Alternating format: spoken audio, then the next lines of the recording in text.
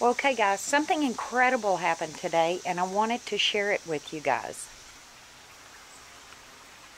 Sun! We finally have sun. It has rained for a month. Out of the whole month of June, I think we've had 6 dry days, but they haven't been together. So the ground has been so saturated that I haven't even been able to get my truck back here to finish filling up the boxes. I finally gave up yesterday. For those of you who had followed, I increased another stack of concrete on the top of this bed and that bed over there, which was my bean bed, and I've been trying to prepare it for pumpkins, and I finally gave up and worked in the rain.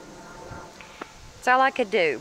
But I did manage to get the topsoil, and I put that's my compost from yesterday, but I've been feeding it compost every day for the past month. I put topsoil in there and then cow manure, black cow, mushroom compost, and chicken manure.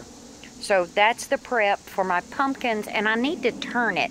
It was just, I was soaked and I wasn't gonna turn the soil and mix it all together in the pouring rain. I gave up on that part, but I did get the soil in, which is a plus. It's been 30 days since we did this bed. So, thought I would give you a little garden update and show you what's going on. These are zucchini and squash, mainly zucchini. And I planted the zucchini, and then about a week later I planted the cucumber. What I'm trying to find out is, because the companion planting and the cucumbers keep these vine borers away, I wanted to see if there's a particular stage at which to plant. So I have 3 different beds with 3 different type plantings. This one, the zucchini went in first. A week later, the cucumbers went in. And you can see the cucumbers aren't really getting enough sun. I don't seem to have vine borer problems yet in this bed. And I started picking, yesterday I picked my very first zucchini. Okay, so this was the original bed that I've put out, and this is my 3rd year with this particular bed being squash and cucumbers.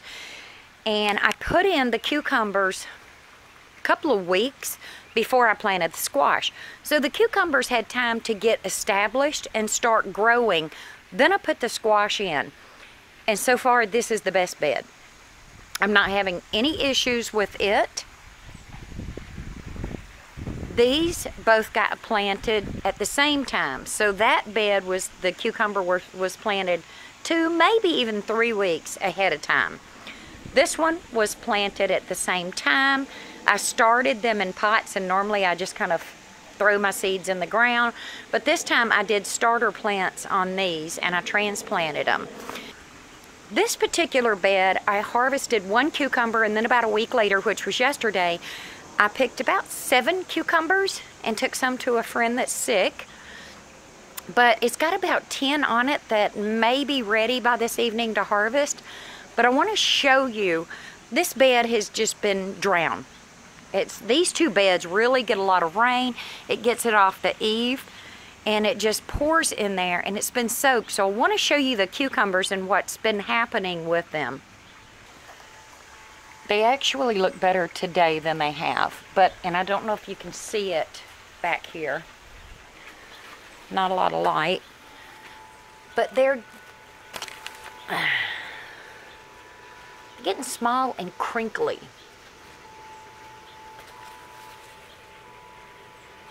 So I'm hoping that they pop back out, because they are getting kind of crinkly and they're not getting plump. They're just getting too much water.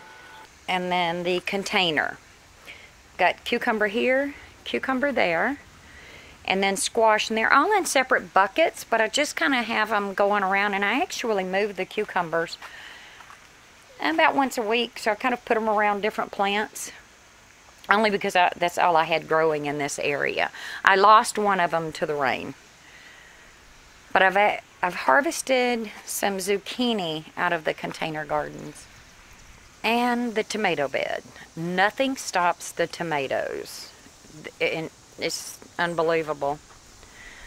I'm going to take you through, and because of the way my garden is set up with only this little aisle, it's hard for me to get in there and really let you see a tomato plant, but I have one that I'm going to show you, and I hope you'll be able to see the massiveness of this plant. But these sauce tomatoes here, I wanted to try they're called Heinz. I'm not impressed with them at all.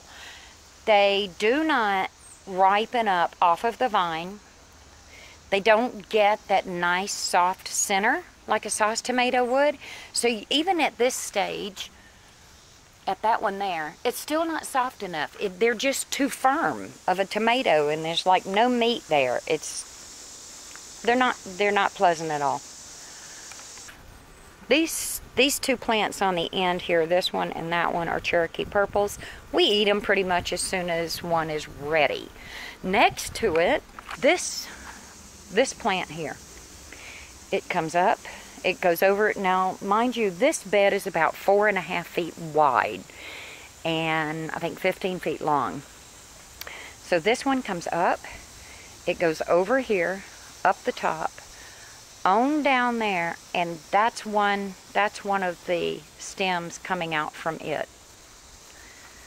It's called a sweet and neat. They are sweet, very prolific.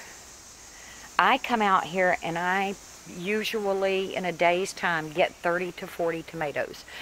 And you know what? When I have an abundance of these, I freeze them and use them for the sauce, just like any other tomato. But this particular plant, not only does it go about 10 feet, maybe a little more in that direction, it has another stem coming over here and going there. It has another stem that goes from there.